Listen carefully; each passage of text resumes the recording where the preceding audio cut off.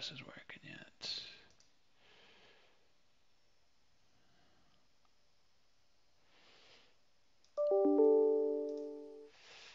Let's flip this on, and we want to do this so you see everything. I'm just going to give it a second to see. Oh, there we go. So it is kicking now. All right. Okay, so I'm logging things up just to make sure that we got everything available in case people want to watch live. If not, this is going to be recorded so that you guys can watch this whenever you want. Obviously, if you're hearing this, you're watching a recording. I don't know why I'm saying this. Anyways, hello guys. I'm going to be reviewing last year's midterm exam. We got an upcoming exam this Saturday for HR. So what I want to do, what I typically do, is just go through last year's exam and give you guys some of the pointers in terms of the highs and lows and what's easy and what's not easy with the exam. Okay, so we're talking about the midterm. So the midterm is covering all chapters that we've covered so far, chapters 1 to 6. So these are 5 weeks of topics that we've covered thus far. The last week is actually 2 chapters, recruitment and selection. So we'll do that. I see some comments already coming up. How many questions can you expect to see? There are 72 questions. It is 100% multiple choice. I think if you do the math, 6 chapters, each chapter gets 12 questions. So 12 times 6 is 72. So that's how I get the answers. Or not answers. That's how I got the questions. So if you guys have any comments, questions, fire away in the chat and I'll answer them. If not, let's just get going. I'm going to do this sucker in an hour. Okay, so I'm going to condense it. I'm going to go through it fairly fast. If you have any questions, get me to slow down. But we're just going to simply go through one chapter at a time. I'm going to give you, the way I structure this is I give you 2 kind of like standard multiple choice questions. Okay, on the exam there will be 9 questions similar to this, and then I also give you 3 multiple choice questions that are built around like a mini case. Okay, so you'll get a deeper understanding as we go along. Somebody's asking if we can bring a cheat sheet. No cheat sheets. It's not open book. You can bring a calculator. Don't use your iPhone or your phone for whatever reason. Don't expect that I'll allow that. Okay, so which of the following is not a key component of human resource management? Okay, so this is So this whole like this slide is from our first class. So I'm sure you don't remember this, other than the fact that I showed you a picture of my foot. But there was some content that I talked about during this lecture. Basically, the answer is vision development. Okay, we talk about the idea of job analysis is a chapter we talked about. Okay, recruitment is another chapter that we talked about, the last chapter. Okay, compensation, I'm going to do a little something I shouldn't do. I'm going backwards. Compensation is something that we will talk about, probably my favorite chapter, in a couple of weeks. Okay, so you'll see that in a couple of weeks. Okay, so as these are 3 core chapters that we talked about in the textbook, they're all related to HR. So vision development, that's more of an OB topic. That's a leadership topic. That's not really about HR. Okay, number 18. Okay, 18 on last year's exam. Implementing paternity leave policy within an organization is most likely to associate with which of the following HR functions? Okay, so this one's an interesting one. Okay, because as you read through the options, you think about, okay, which one is it related to? So we did talk about paternity leave during our first class, and okay, so when we talk about paternity leave is when a male takes time off because their partner, or the wife or the mom, delivers a baby. Okay, maternity is for the mom, paternity is for the dad. Okay, that kind of idea. So dad's taking time off. So you could be like, well, is that health related? Well, not really. But job analysis related?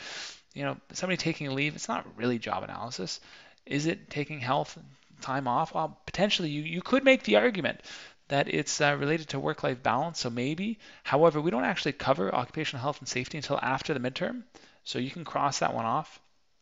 Performance management, and that one we don't talk about until after the midterm as well, so you could probably cross that one. So I don't know why I included those 2 options, because they're not really related to content ahead of the like before that we covered before the midterm, so you don't really have to know those.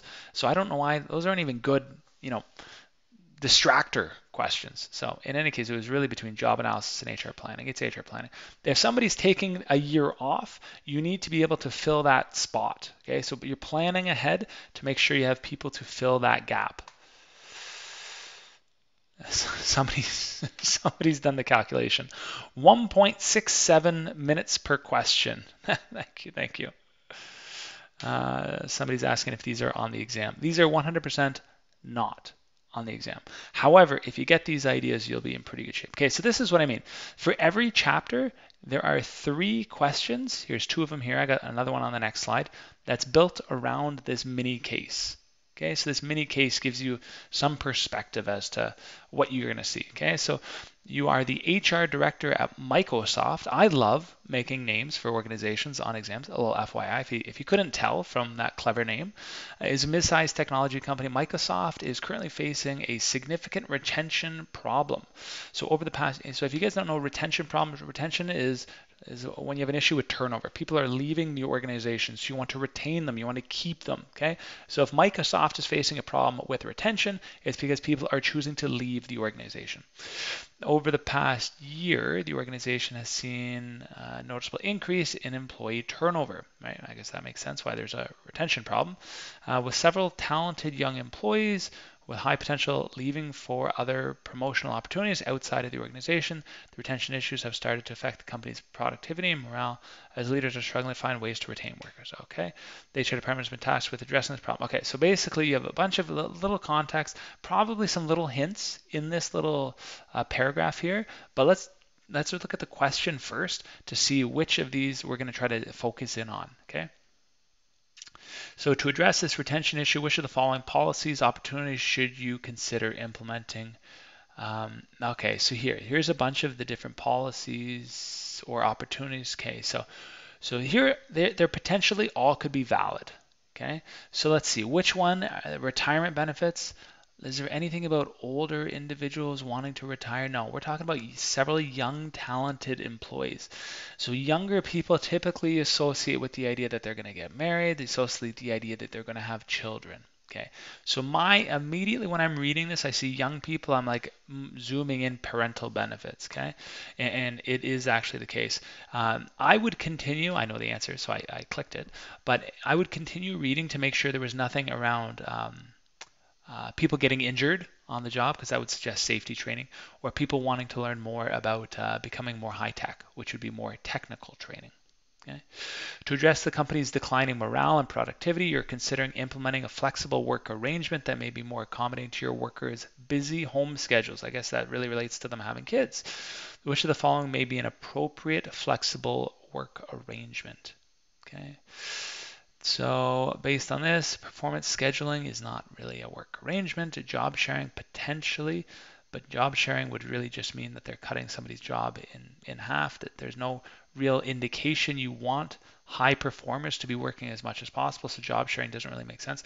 The compressed work week makes sense because that's something that would help people on an ongoing time.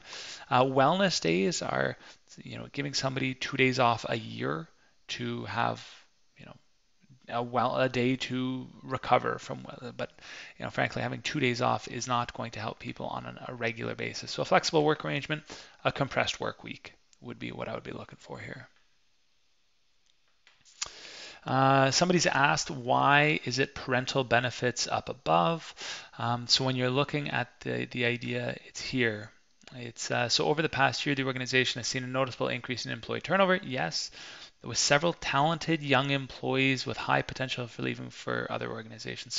So you're really concerned with the idea of these young, talented employees leaving for other promotional opportunities. Typically, young employees are, they may be married, they may not be, but they typically don't have children.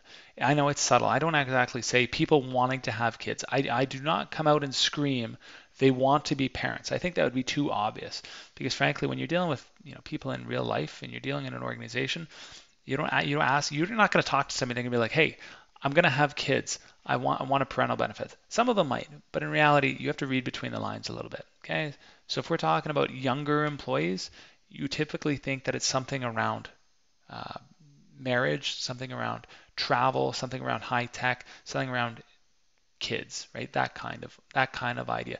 If we're talking about older workers, that would be more about retirement. That would be more about phased retirement. That would be more about pensions. That kind of idea.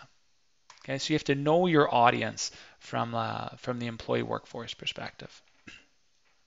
All right, so here's the third question associated with that same case. So you recently started offering the flexible work arrangement to your staff. However, you notice that some of your staff are using the newly offered flexible work arrangement. Cool. Which of the following is the best way to increase the employee adoption of the new HR policy? So in this case, it doesn't actually say what the flexible work arrangement is. Okay, so I guess in this question, it doesn't really matter. So this is more about the idea of how can you communicate and increase the adoption of a new particular HR policy. Okay? So in this case, it would be increased compensation for those considering leaving the organization. Does it say anything up here about money? People are interested in money. Issue started to affect. So they have other promotional opportunities outside of the organization. So it could be, so it's, it's the idea that people want to get into like a managerial or a leadership role. Okay, it's not really talking about compensation, but I'd keep that as a maybe. Foster a positive work culture that emphasizes teamwork. And nothing really here talks about the idea of teamwork being an issue, so that's not right. Encourage managers to lead by example by using flexible work arrangements. Leaders are struggling to find ways. Interesting. But actually, if we look at the last option, it's the idea of encouraging cross-functional training and internal promotions. Internal promotions are really the big issue. People are leaving because they're receiving promotional opportunities from other organizations. So it's the idea that if you can offer more promotions inside the organization, they're not going to leave to chase those promotions outside. People are asking what chapter is this from? This is from chapter 1.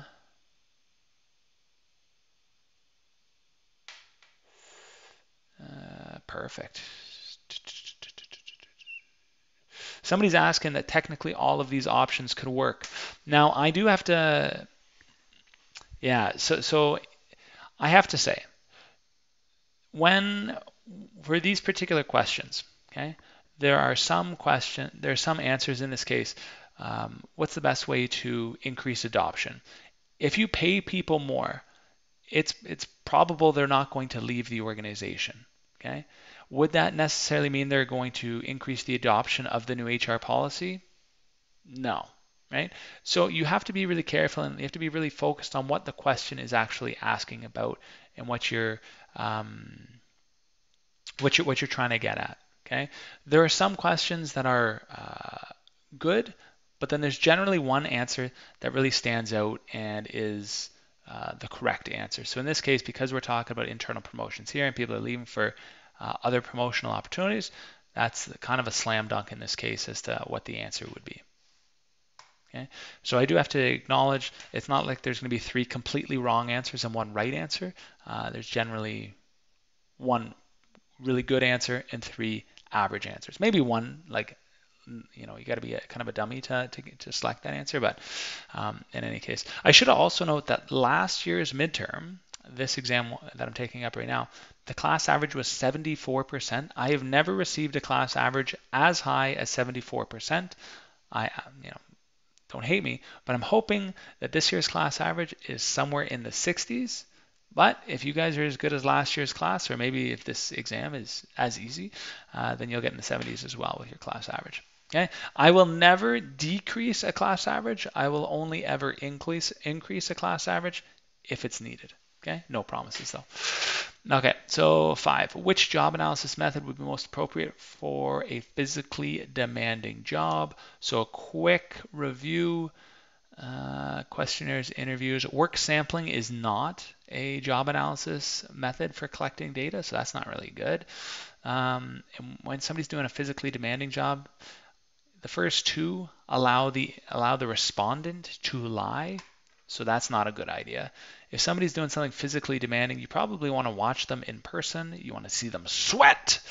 So the answer would be D. No, it would be D, because if somebody's doing a physically demanding job, you want to make sure that they're doing it correctly. You want to make sure that they're not lying in terms of with regards to what they're doing. And you want to make sure that their form and function are correct. You know, when you're lifting something heavy, lift with your legs, not with your back. Okay. Did you lift with your back in an interview? Or, yeah, of course I lifted with my legs, but you know, it's better to just observe them for something like that. 2. Which of the following is an outcome of job analysis? So if you guys remember, there was one slide, okay, that I had job analysis at the top, and then I had all the different chapters down below. Okay, so here we're going to be talking about the different chapters in the textbook. So hiring is the selection, job selection. Performance evaluations, again, we don't cover that until after. Training and development plans. You know, to be honest, I kind of did a bad job. I must acknowledge I put in topics that were post midterm in the textbook. My bad here a little bit. I should acknowledge that I did include these concepts on the one slide, so I don't feel too bad, but I should have probably picked topics, chapters that we did cover before the midterm. Employee payroll processing. I suppose you could like broadly say this is related to compensation, so that's fine. Which of the following is an outcome? Oh, I guess I kind of this is a bad question, I have to admit. But which of the following is an outcome of job analysis? It's not actually. You have to go and I said the employee selection process. The selection process is correct, but the hiring decision is not. Okay, so in this case, I was being really specific. So the hiring decision is one step in the selection process, so that is incorrect. In this case, employee performance evaluations, the evaluations are incorrect. The performance management would be related to job analysis, but not the specific evaluations for employees. And the payroll processing, like I said, this is compensation in general is related to job analysis, but not the actual processing of somebody's pay. However, employee training and development plans, those are general. I didn't say a specific step in the training process. So as a result, this would be considered an outcome of job analysis.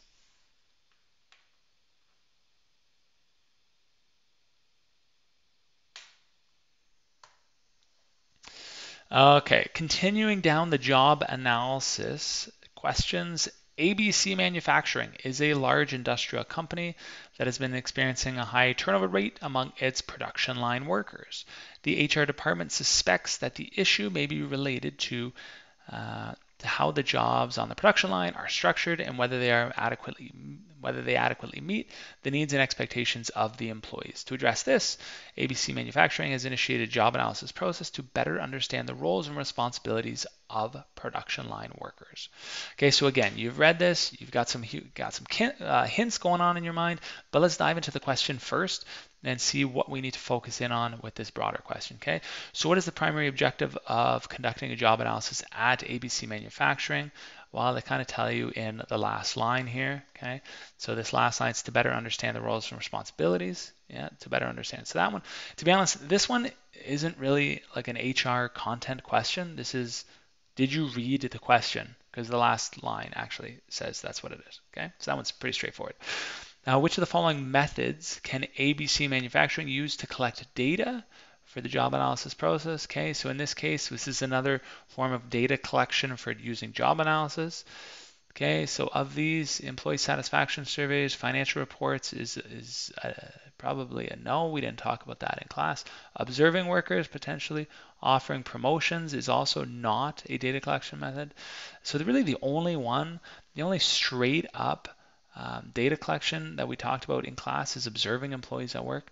We did talk about surveys a little bit, but not surveys related to job satisfaction. We talked about surveys related to job analysis. Okay, so learning more about the specifics about somebody's job. Okay, and the last one, what is a potential outcome of a successful job analysis? Okay, so in this case, they're experiencing high turnover rate among production workers, so I would assume you want to retain those production workers. Okay, so is there anything related to increased turnover among production line workers? I don't think you want to increase the turnover. I hope I didn't write a typo. Greater job satisfaction and productivity among the workers. Reduced demand, decrease in, oh my God, what did I have to say? Okay, good. Whew, I thought I made a mistake here because the increased turnover. No, you don't want to increase turnover, you want to decrease the turnover. One way to decrease the turnover, greater job satisfaction and productivity. Do I have words here that actually say that we should do that? To better understand the roles of production workers. Okay, good. High turnover among its production line. The suspects that the issue may be related to how the jobs on the production line are structured and whether they adequately. Okay, perfect.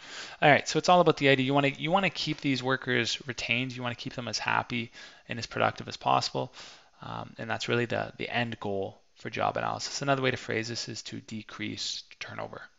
Okay, so it's the opposite of A, or very much in line with B. Okay. Are there any questions? Oh, Pavi, what do you mean? What question when you say, why can't it be A? Oh my God, I think it's because there's a delay here. I'm seeing the questions after, I'm seeing your comments after I've already gone past that question.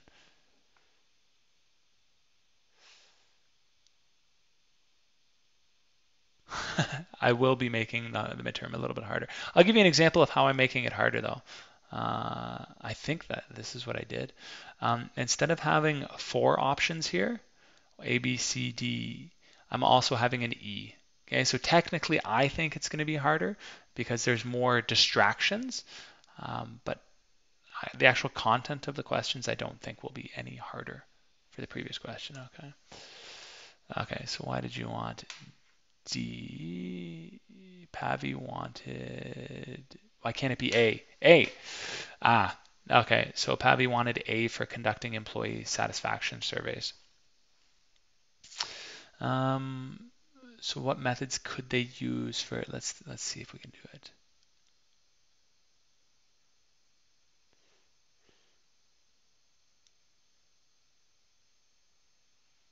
So for me, it is less about, so if we were to say that, because like employee surveys is one way to collect information related to job analysis. So surveys versus observing employees at work. So this middle line, okay, so the first line is all about there's high turnover and that's the issue. The middle line is all about the idea of how the production line are structured and whether they are adequate, whether they adequately meet the needs and expectations of the employees. So one way to learn more about whether employees are receiving everything that they need to would be to simply watch them conduct their work, observing them. Are they falling short? Do they have to walk, do they have to go out of their way to, I don't know, it's kind of, so put yourself in like a production line, okay? So you're on a production line and you're working and you don't have to move, but maybe you need to, I don't know if it's structured weird and you have to walk 10 steps that way and then walk 10 steps back every minute to get a tool or something like that, then things wouldn't be as structured as close as possible. I do think observations of employees makes the most sense here. Yeah, because you're observing them on a production line. I'm sorry.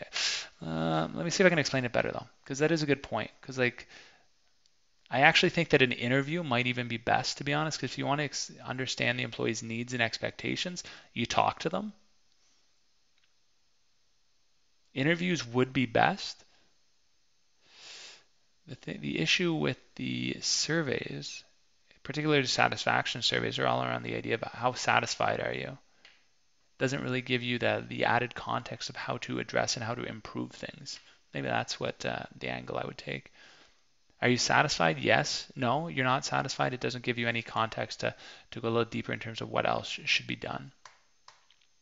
All right, HR planning.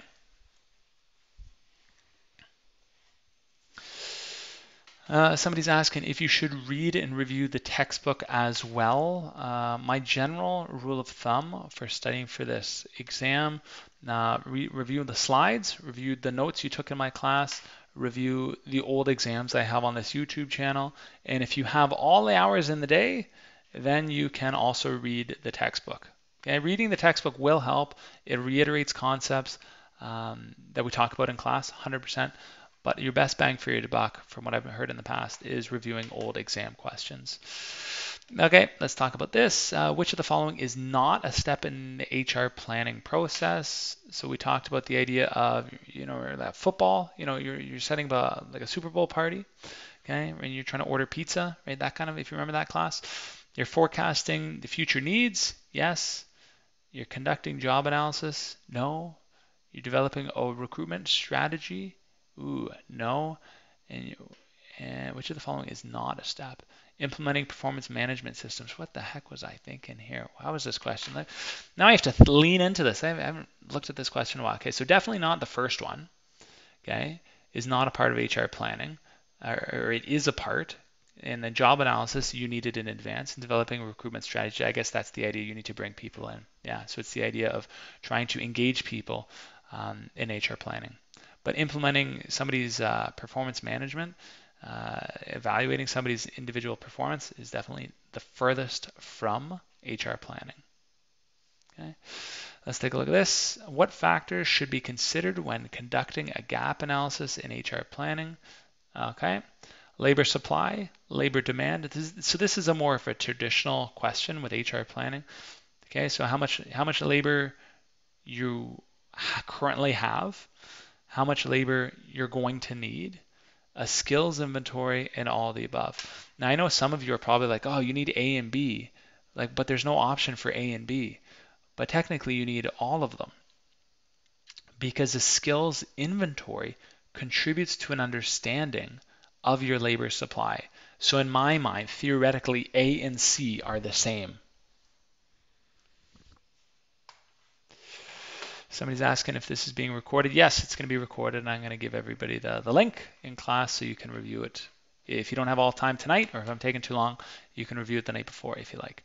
Okay, this question, Bike Me, again, another cool name, I enjoy that, is a large chain of 55 retail stores facing challenges related to employee turnover and workforce planning. I mean, I got to change this context. Employee turnover is it's a big challenge, it seems. The HR department has decided to implement a Markov analysis to better understand employee transitions between different job roles within the company. This analysis aims to identify patterns and trends of employee movements, provide insights into how to improve talent retention and succession planning. While you were able to find a preliminary draft of the Markov analysis, you notice that several of the cells in the table were not completed. Okay, so here, for example, these cells aren't completed. Okay. I don't know how you'd, I guess you're taking over somebody who started this and didn't finish it. Okay, so let's go to the question down below. So what is the primary purpose of implementing a Markov bike analysis, or a Markov analysis at Bike Me? Okay, so in this case, it kind of says it here. The analysis aims to identify patterns and trends of employee movements. Okay, so if you look at D, to understand employee movements between job roles. Okay, and that is the answer. Ah, perfect, Alex, you nailed it. Cool. Okay, the next one. Okay, so this one you actually have to fill in. What I call this is like a bit of a Sudoku puzzle, but when considering the bike mechanics for next year. Okay, so look here, you have bike mechanics. Okay, bike mechanics here, bike mechanics here. Okay, you can see the bike mechanics are completely filled out here, so you can understand how okay, so just a quick review as to how Markov analysis works. Okay, so the column on the left refers to, here are the big spaces. These are the jobs: store manager, bike mechanic, cashier, salesperson. And the N refer to the positions within each of these jobs. And these are this is the current year. All other columns refer to what's going to happen next year. Okay, so here, look at bike mechanic, for example. Of the 410 bike mechanics, 10 of them want to become a store manager. 370 want to remain a bike mechanic. None of them want to be a cashier. 20 salespeople, and 10 want to leave the organization as a whole. Okay, so basically for this one, you have to populate the cells here, and when you do populate the cells, here are the answers that you would get. Okay, so one quick note, some of you are like, okay, well, I don't know how actually I would do this to begin with. Well, you would take one row or one column, okay, which is completely filled out except for one, okay, in this particular case, because you know that 110 needs to add up with all of these, okay, in the remaining row. Okay, so in this case, you'd say 110, I don't know what this number is, minus 5, minus 100, okay, and then you could populate 5 here. When you populate the 5 here, you notice that it is you only have one cell up here that is missing. Okay, so in this case, you know that this entire column adds up to the bottom of it. So you'd say 65 minus 5 minus 10 is 50. Okay, and you can keep kind of going along. Okay, so in this case, 55 minus 50 minus 0 minus 5. Oh, there's no more leftovers here. You keep going along until all of these are completed. Okay, because you're going to need to complete them all. And then, when considering, so let's go back to the actual question. When considering bike mechanics next year, there is likely to be, so you want to compare the bike mechanics for your expected supply for next year versus your current supply this year to suggest, and assuming that the demand does not change, okay, you will have more bike mechanics next year than you do this year. So that would suggest that there is a labor surplus for bike mechanics. You have more bike mechanics than you need. Okay, that's how you get the answer there.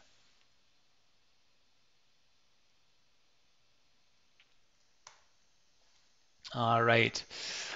So based on the Markov analysis, what type of supply or demand strategy should be implemented on salespersons? So let's take a look at these salespersons. So here we go. We have 155, and let's compare that to 110. So we have a labor surplus, 100%.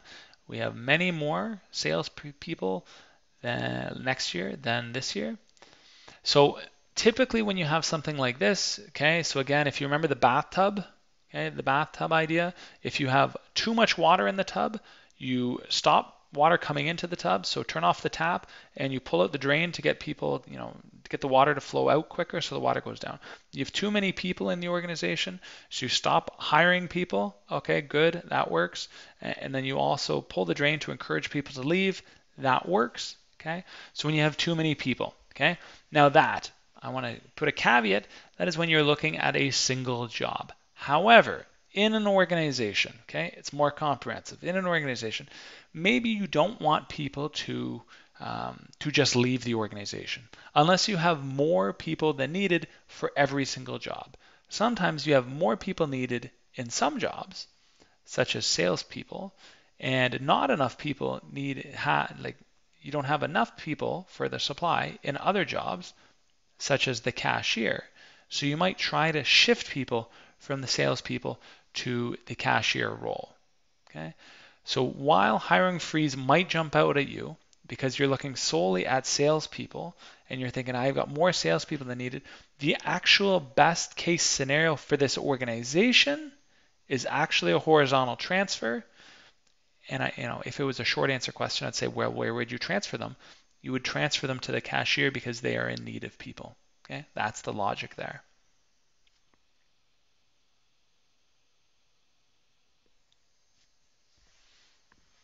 I think somebody said they wanted me to recap about the last question about labor surplus. Okay, if you didn't get this, I'll tackle this quickly. So it's just like this. Okay, so when you have a scenario like this, we're asking about the comparing the supply of bike mechanics, to the current state of bike mechanics. Okay, so in this case, can I actually I'm gonna pull out my marker for this. Okay, so in this case, you know that 110 is the sum of this row. So you'd say this is 105. 110 minus 105 is 5. Okay, that is what you would say there. And then you look at this, because if you look at the other rows, there's two gaps, there's two dots here, two vacancies, because we can't use those. So we have to go here. We look at the vertical components, and we say here 65 is the sum of this column. So we'd say 15 here. So this looks like the answer is, oh wow, that's bad. 50. I'll just go across and add those up. Okay. So that's how you'd go about populating this table. Okay. Once you have that table complete, you're comparing this 420 to the 410. Okay. So you're trying to figure out, is there a labor surplus? Is there a shortage? Or is it the same? Or is there not enough information provided? I didn't really have a good answer, a fourth answer, so I made kind of a lousy one up. That's obviously wrong. Now, in this case, you have more bike mechanics next year than you have this year, so that would suggest you have a surplus. You have, it's a typo as well. Now that I'm looking at it, it's a supperless. You have more bike mechanics than you currently have, so you have more than needed, a surplus. Okay. Somebody's asking for when you would have an example of for hiring freeze in this case. So in this case, if you had more people, in this case, if you have more people than you currently have, for every single job, you would 100% do a hiring freeze. You'd 100% encourage people to leave, to retire. You would do that. But that's only if every single job, like in this case, the 420 is higher, great. The 65 is higher, great. If the cashier was higher or the same, or then you would not consider horizontal transfer. You would do the hiring freeze. Or if I said something up here sorry, I don't know where my pen is. If I said something up here and I said, hey, salespeople cannot transition into the role cashier, then you would not consider horizontal transfer, and that would be a hiring freeze scenario. Okay. So in this case, you'd have to look up above, look at the table, look up below, and then kind of put it all together. This is a tougher question. Okay. This is a tougher question. There's no getting around it. There's math involved. There's some thinking. So this is a tough one. Okay. However, 74%. So people still did well.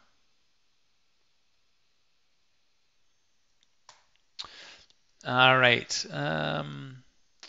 Let's go to this question. So which legislation in Canada regulates occupational health and safety standards? This one's kind of funny. I have occupational health and safety, so it shouldn't surprise you there. Which federal legislation in Canada prohibits discrimination based on the protected grounds? So we talked about this. We did the whole restaurant force people to wear certain types of clothing.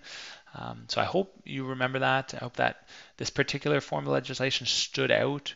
We talked about the fact that it's a discrimination based on protected grounds. We listed what those protected grounds were: ageism, for example, sexism, things like that. Okay. All right, Mike Air. If you can see the trend in these organizational names, if you didn't know my name, you would by the end of my exam. Okay, so Mike Air is a growing airline. Is facing a complex HR challenge related to bona fide occupational requirement. So a B4, thank God it's not turnover. The airline industry is highly competitive, and Mike Air is known for a commitment to safety and customer service. Okay, so I'm mentioning a B4, legal requirements, but I'm also mentioning health and safety. Okay. However, a recent issue has arisen regarding the requirement for flight attendants to meet specific height and weight standards. Interesting. So we talked about this a little bit in class already. Some employees argue that these standards discriminate against them, while others believe they are crucial for health, for safety and efficiency. Okay, so in this case, I'm leaning into the idea of what do you need to do in order for it to be considered a B4? What do you need to do in order for height and weight requirements to be considered a B4? Okay, let's get there. So the first question, why does Mike Air have height and weight standards for flight attendants? To discriminate against? No. To enhance the brand image? No. To save on uniform? No. To ensure that they can easily reach the overhead compartments. So this one would suggest that it is closest to the job requirements. This is the one that is closest to having anything related to the job requirements that they do. They have to reach the overhead compartments. They have to perform safety duties, yes. And as a result, that is the correct answer. It's nothing to do about cutting costs. by saving on uniform. It has nothing to do with that. Okay, nothing to do about brand image as well. No, it is about, does this meet the job requirements? Period. Okay. Okay. The next question: what is the potential legal implication if Mike Ayer's height and weight standards, if they are challenged by employees? Would they be forced to hire individuals who don't meet those standards? Well, no, that's, if they don't meet the standards, then they wouldn't be forced to hire them. Would need to eliminate all physical requirements? Well, not necessarily, because there might be some physical requirements which are part of the job description. May need to prove that the standards are a bona fide occupational requirement and not discriminatory. Yes. Okay, so at the end of the day, if somebody challenges the idea that you need to meet a certain height and weight requirement, you need to prove that indeed these standards are valid and are associated with specific job requirements. You need to have a certain height and weight in order to perform your duties on a day-to-day basis.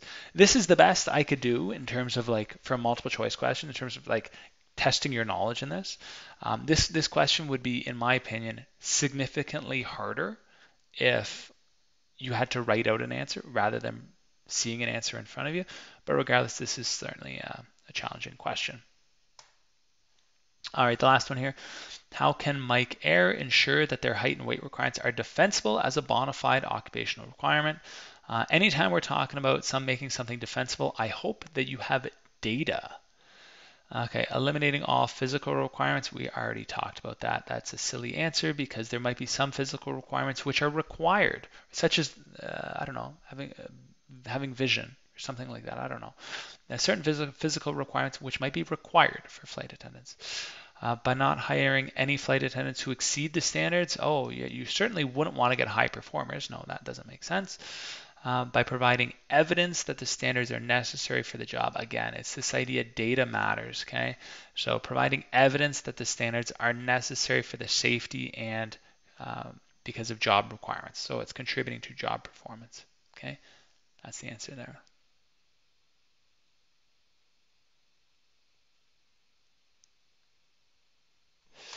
All right, there we go. Recruitment. We have 2 chapters left. How are we doing for time? Oh, we're good. We're going to be within the 1 hour. Okay. So recruitment. Okay. What is the primary goal of recruitment in HRM? Okay, so if we're trying to recruit people, I always said recruitment is different than selection. Recruitment is trying to get people to apply for a job, and selection is trying to, once people have applied, you're picking out which one is the best person from the bunch. So is recruitment about training people? No. Is it about enhancing job satisfaction? No. Is it about identifying and attracting qualified talents to apply for the job? Bingo. Okay. So again, remember Friends with Benefits. Mila Kunis, she was a recruiter. She identified Justin Timberlake and attracted him to apply for the job and actually worked with him to ensure that he would take it so that she would get her recruitment bonus. Which of the following is not a common source of recruitment? Okay, so this one's interesting. Okay, so it's the idea of, in class we talked about the idea of recruitment can take place on multiple different platforms. Which of these is not does not commonly occur? Job boards and online platforms. Yes, of course. You want, like, think of like Monster, not Monster. I was thinking like Monsters Inc. No, Monster. Indeed. I don't know. Is there other online platforms to like look for jobs? Now, employee referrals. Yes, that's another good one as well. Yeah, my friend can work for you. That's a common source for recruitment. Social media networks. Yes, right. So it's the idea that LinkedIn, for example, performance appraisal criteria. No.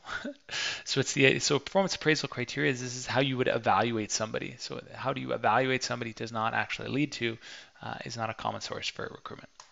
Sorry. Tech Innovations Inc. A rapidly growing tech company is facing recruitment challenges as it expands its operations. The HR department is struggling to attract and hire top talent. Okay, so in this case, I've organized questions by chapter. Okay, so in your mind, you already know this question's about recruitment. In the exam, I do not organize them in this manner. So you're going to have to try to figure out as you're reading the question, what the heck am I talking about? So what I would recommend is you take a pencil or a pen or whatever, and as soon as you're reading something and you think you know the chapter that I'm talking about, you circle it to say, okay, I can get in the recruitment mode now. Okay? Tip Because what I don't do is I don't ask you questions from multiple chapters to make it as challenging as possible. No, I typically have this set of questions. Like for these three questions related to this mini case is all related to the same chapter. Okay, so in this case, as soon as you identify recruitment, get your mind in the recruitment mindset. So despite offering competitive compensation packages, which essentially means I'm paying people a lot of money, the company is not meeting its recruitment goals. Okay, so this is another hint. We're talking about recruitment. HR is tasked with addressing these challenges to ensure the organization can continue to grow and innovate. Okay, so to be honest, there's not really a ton of hints and context up here other than the fact that it says we're talking about recruitment. All right, well, let's try to see what we're talking about here. So what is the primary issue tech individuals is facing in recruitment? Here we go. It's pretty much, pretty straightforward.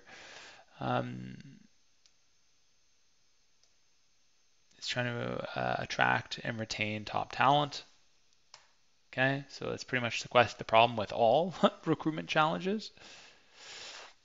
How can Tech Innovations Inc. improve its recruitment efforts effectively? So it talks about they already offer competitive compensation, so lowering salaries is the opposite of what you would do, and plus they already offer competitive compensation, so that's not correct. By limiting the use of online, so that is the opposite, you would increase in order to improve your recruitment efforts. By expanding the candidate search to include diverse sources, yes. By reducing the number of job openings would also be the opposite. Okay, so in this case, I give you three answers which are opposite and one answer that's correct, hoping that you're like, oh man, this is the only one that's different. But no, if you read it carefully, it's pretty clear. If you want to increase your recruitment efforts, you make it broader. You're not going to say, oh, I'm only looking for people with a specific skill set. I want to look at people with multiple skills. Make your candidate search broader. And, kind of like when you're on Tinder and you're just like, I've got a really particular person that I'm into. I got this one look that I really like. I really like this look, and I don't want to get in trouble. You like this one look, and then you're just like, oh, I'm not getting any matches. So as soon as you expand beyond that look, you get a bunch of hits. There you go. It's the same kind of idea. Okay, expand your recruitment effort. Look broad. Okay, this last question for this mini case. What could be a potential consequence of Tech Innovations Inc.'s recruitment challenges if left unaddressed? Right, well, let's see. Slower company growth because you're not recruiting enough people. That sounds like a reasonable answer. Increased innovation? No. Reduced competition? No. Higher morale? Okay, so that's good. So it's the idea of if you don't address the recruitment challenges, it's not going to grow as it desires to. Okay, so it's going to have slow growth, if growth at all. Okay. All right, here is the last chapter that we're dealing with. Last chapter. Okay, 3 questions. What is the significance of conducting job simulations in the employee selection process? Okay, so the job simulations is a form of a job test, an employee test, and it would be to assess candidates' technical knowledge and skills. Yes, that's quite possible. Essentially, the first couple steps in the employee selection process, you're asking people to, I wish I had the figure to actually help you guys out visualize it, but essentially you're asking people for their knowledge, skills, and abilities in education, things like that. However, people can lie. The job simulation or an employee test is one way to test to see whether people actually have knowledge and skills. So I think that is the right answer. Let's check to see what the other ones. Candidates' leadership, management abilities. Leadership, well, possibly. It's definitely not this one. To negotiate salary benefits, definitely not that one. What would I do? I might even do B, actually. No, it's A.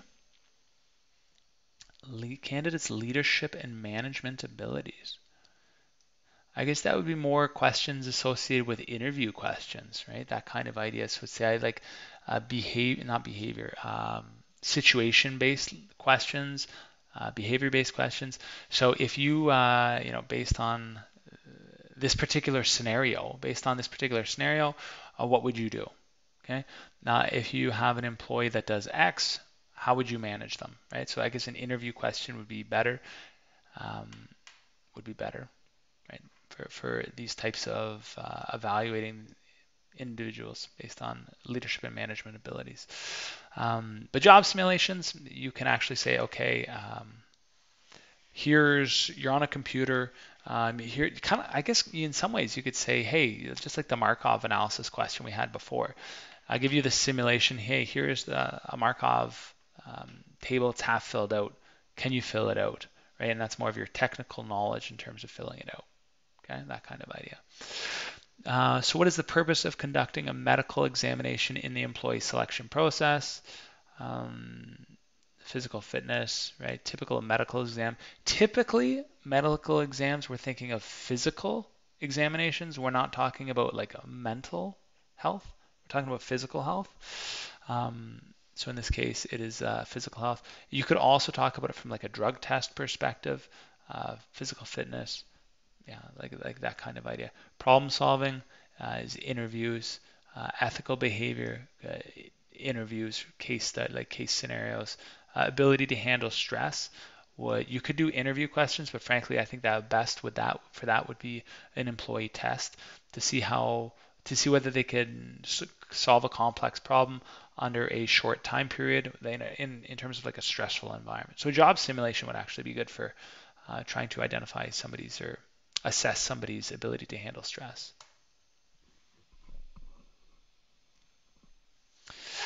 Okay, Global Solutions Inc. is a multinational corporation facing significant challenges in its employee selection process. Despite receiving a large number of applications for open positions, the company is struggling to identify and hire the most qualified candidates. Okay, so in this case, you've got a lot of people applying. Your recruitment worked, all that recruitment stuff, and creating a diverse search, it worked. But you have too many people that have applied. Now you're struggling to find the best person. Situation is leading to productivity issues and increased turnover among new hires. So it's the idea that you're hiring the wrong person, people are underperforming, and people are leaving. Okay, so in this, that's pretty standard for a selection process. Okay, if it's not effective. So what is the primary issue in the selection process? So reduced productivity is an outcome of the actual selection process, so that's not correct. Difficulty attracting, that's wrong. We're crushing our attraction of the candidates. Challenging in identifying and hiring the most qualified candidate, that's correct. That is the main issue. Okay, the productivity challenge is what happens because you hired the wrong person. The same with retention issues. Okay, you hired the wrong person, they're underperforming and they're leaving. Okay, but the issue is you didn't hire the right person. Which of the following factors might contribute to this company's selection challenges? A lack of job applicants, that is incorrect. It's the opposite. We have too many. A streamlined and efficient process. Generous compensation. A streamlined and efficient selection process. It's so efficient that we are producing incorrect people. No, that's not right. Unclear job descriptions and qualifications. In this case, I have to admit, there is no reference to job descriptions up above. Up here, where's my button? Sorry. There's no reference to job descriptions, so you might be like, I don't know about that one. But the other answers are just so incorrect. This is the only possible answer that makes sense. Okay, so in that case, that's the one that you would go with. That is because I guess it says which of the following factors might contribute. Even though despite no job description and qualifications are even mentioned here, all of the other answers are just incredibly wrong. That one answer stands out. All right, the last question. Global Solutions Inc. is sorry, I already read that. One issue that was identified when analyzing the selection process was that there was a large number of applicants who lied on their job applications. Ooh, those liars, those bad people. To minimize the effects of lying throughout the selection process, how could the Selection Inc. improve the selection process? Administer employment tests. Yes, my favorite answer. I love employment tests. Get those liars out of there. Let's just make sure none of the answers seem legitimate. Multiple rounds of interviews. That's kind of a good idea as well. You know, you can triangulate the answers, but once a liar, always a liar. Remember that, ladies. Have SMEs interview applicants. SME, if you don't know SME, subject matter expert. That could also work, frankly, because it's the idea that you'd have somebody who knows the detail asking people questions, so maybe they could ask more specific questions and get a better read on whether somebody knows the exact detail and exact technical knowledge of something. But again, an interview, you can still lie in an interview. Use technology for applicant screening. It's the idea that if I'm lying into a person, I can also lie on my resume or on my application. So using technology is not going to help me. Okay. All right, guys, that is it. We are done. We flew through these. There we go, a little picture of me in the middle. We flew through these questions. I hope you found this helpful. My midterm from last term, the class average again was 74%. I'm hoping, because I don't know if you guys know this, but no professor really wants a 74% grade point average for a first year class. So I'm hoping that it's a little bit lower. I did try to make it a little bit more challenging. Not that I'm like the most evil person in the world, but instead of having 4 options, A, B, C, D, I put 5 in there, including one of those like all of the above, right? Because people find those a little bit more challenging questions. So I did make it a little bit more challenging just to be fully transparent. But I do think if you've gotten to this part in the video, you're probably going to do okay because you've done multiple old exams. So I encourage you to do that. Old exams, go through your slides, and you're going to crush the exam. Okay. Other than that, I will see you guys on Saturday. Looking forward to it. Good luck while you're studying. Take care.